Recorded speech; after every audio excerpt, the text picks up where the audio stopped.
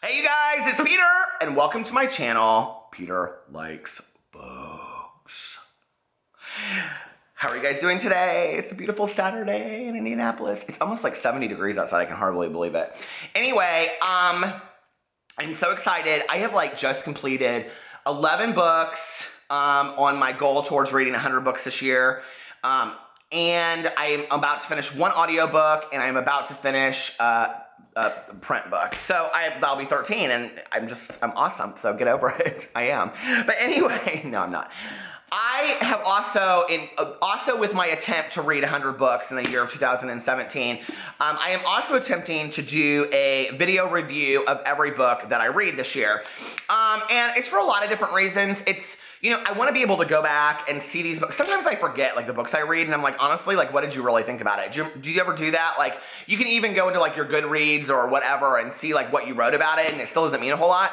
So I want to be able to, and I'm trying to do them, the day after I finish it, because, well, with this one that I'm about to review, it's been, 2 or 3 days. But, because I want it to be, fresh in my mind. And I can get, a immediate response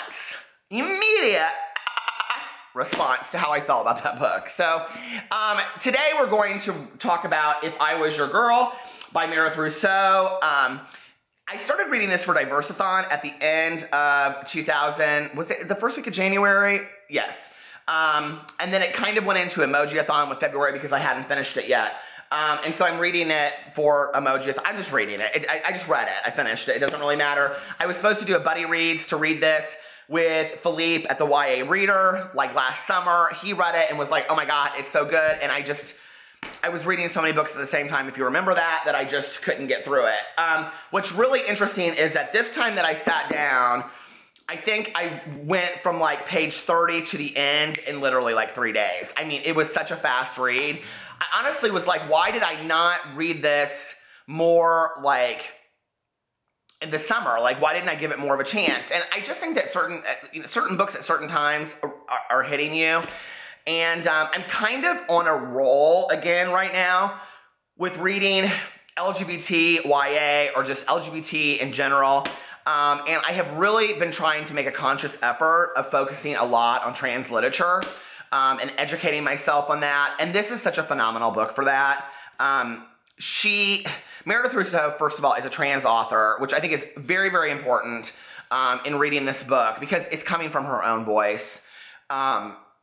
She does, okay, first of all, if she weren't a trans author and it had nothing to do with anything but just the story and we weren't critiquing it for diversity, it's just a great story, okay? It's a great story about a girl changing towns, going to a new high school. I mean, that coming of age story has been told a lot. It actually is basically my book, that I wrote, but she somehow makes it seem fresh.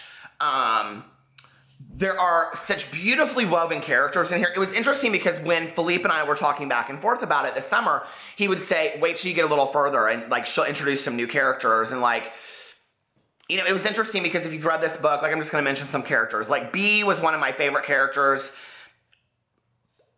up to a certain point. And I didn't feel like she was unoriginal, even though I had known people like that, if that makes sense.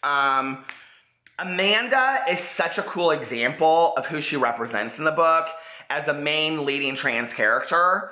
I also have to say this, and this is not ruining anything for the book. I think you assume this very, very quickly. I think this book is super important because it is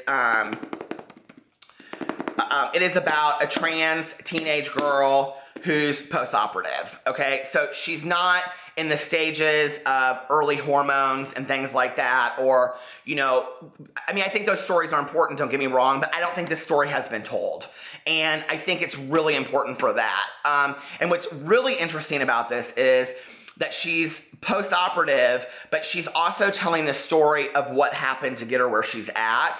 And that includes suicide attempts and poor relationships and support groups. And it's just so fantastic. It is absolutely so well done. And even, like I said, even if you're not reading it for the diversity factor, which, to me, I think that's always a secondary thing with the book. I think that's great. But I want to read a book because I want to get into the story. And I so got into the story. I so fell in love with the characters. Oh my God. Her best friends that she makes in this new town. I really didn't think it was going to end the way that it ended, okay? Like, I mean, not at all. Like, not at all. And in fact, even towards like the last 10 pages, I was like, this is how it's going to end. And she's so fair to the characters. This is what is so honest about this book, okay? Not only is it, or this is what's so awesome about the book, not only is it an honest portrayal of a trans young woman, it is also an honest portrayal of life, okay? And I think in 2017, even in the South where she lives, I think the times have changed, and a little bit. I mean, I think it's still very, very difficult out there, but I think that what she offers in this book is hope. And I think she says, give people a chance, okay? People may surprise you.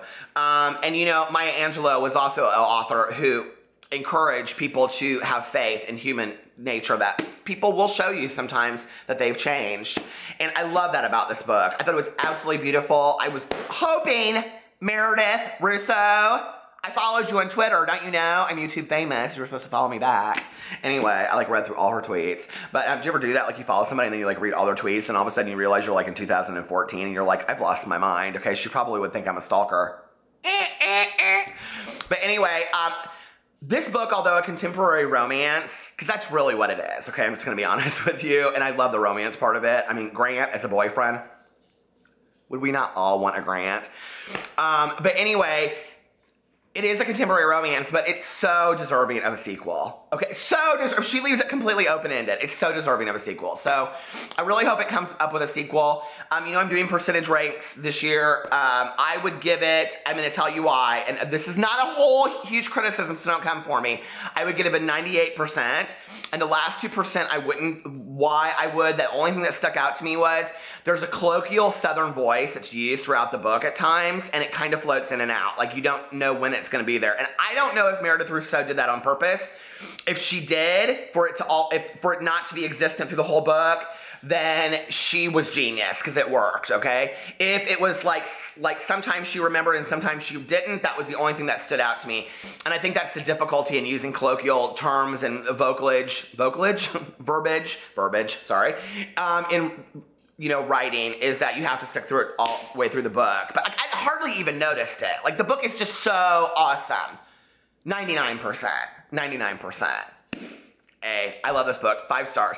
Talk to you guys later. Bye.